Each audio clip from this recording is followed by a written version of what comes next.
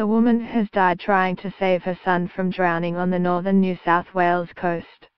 A family of 5 were in the sea off Diggers Beach, Coffs Harbour, yesterday evening when they got into trouble in a strong current. The 49-year-old woman suffered a cardiac arrest after trying to rescue her son from a strong rip. Members of the public went to the family's aid and helped them back to the beach.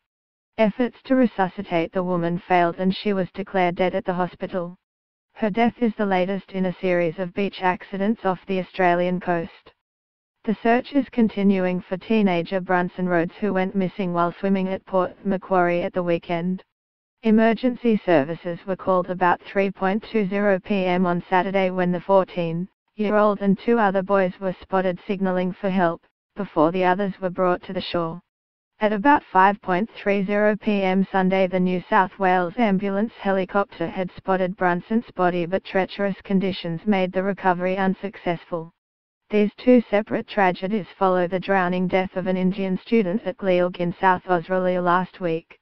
Ida Shojit, 15, died after being swept out to sea at the Adelaide beach on Sunday, December the 10th. Idisha was visiting Australia to compete in football in the Pacific School Games when she and 4 other teammates decided to relax at Gleilg. Copyright 9 Digital Proprietary Limited 2017.